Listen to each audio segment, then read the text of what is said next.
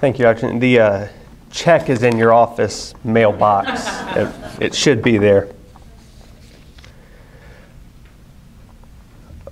Growing up in church, I learned early on how important a properly placed parentheses can be.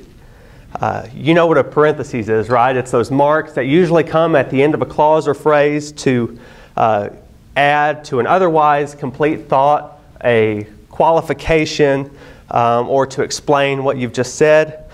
Whether it was a Sunday school teacher or the preacher or just the members of the church talking in the foyer after the service, I learned that one of the keys to religious speech is knowing where to put the parentheses when you're talking, how to qualify the particular religious claims that you're making.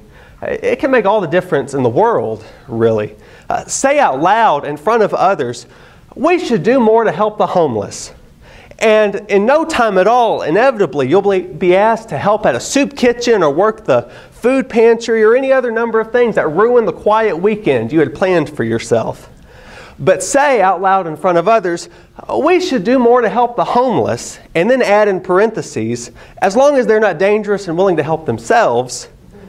And suddenly you're a compassionate and practical member of the congregation.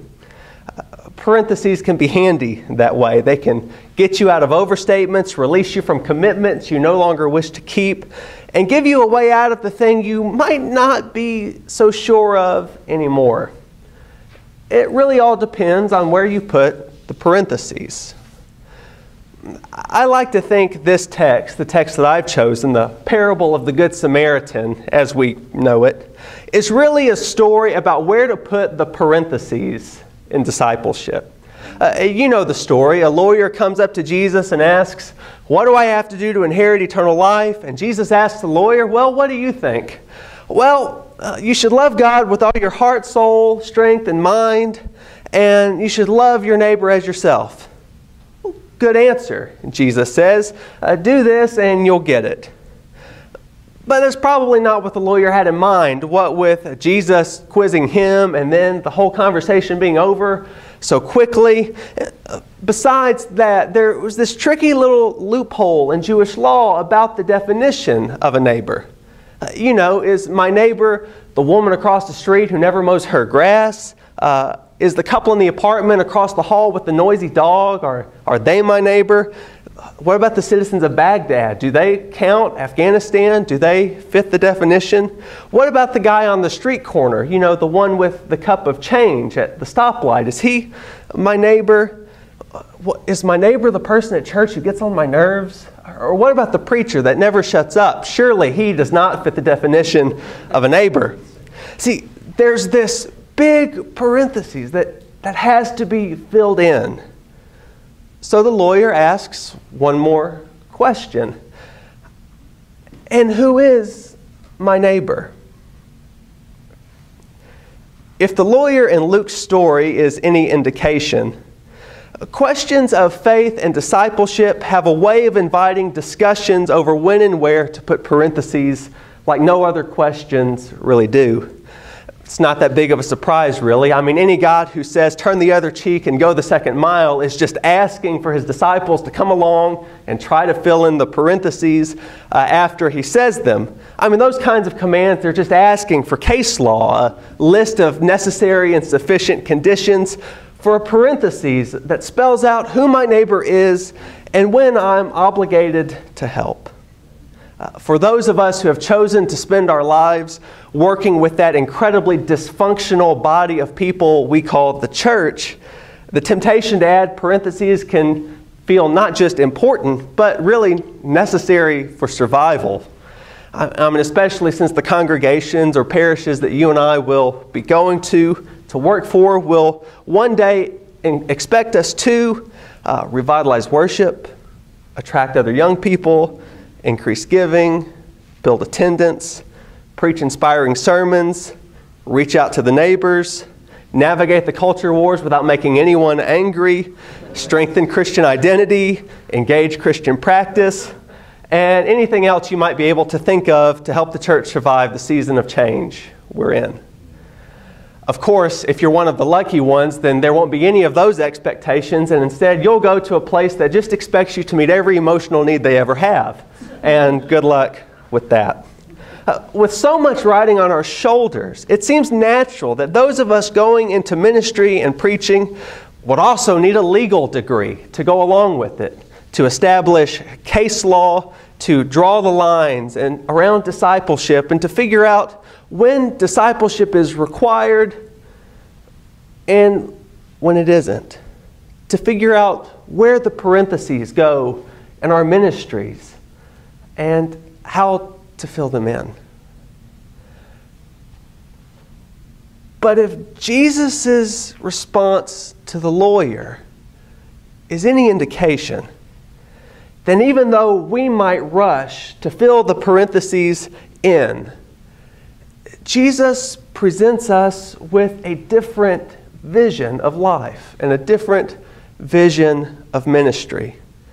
He tells this incredible story about a man stranded on the side of a road and a Samaritan who goes out of his way to offer help. And when the story's finished, he asks, which one was a neighbor to the man who was in trouble? Well, I guess the one who showed him mercy. Well, then go and do likewise.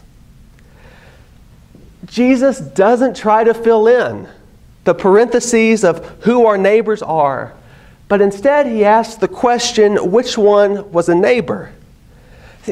Jesus, he takes all of our attempts to try to figure out who our neighbors are and under what conditions we have to help them, and he envisions in their place a world and a people who have been formed and shaped so that they no longer ask, who is my neighbor?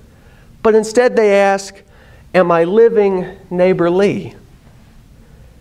In other words, I think Jesus envisions for his followers a discipleship that isn't defined by external factors, that isn't only as faithful as the circumstances around us allow us to be.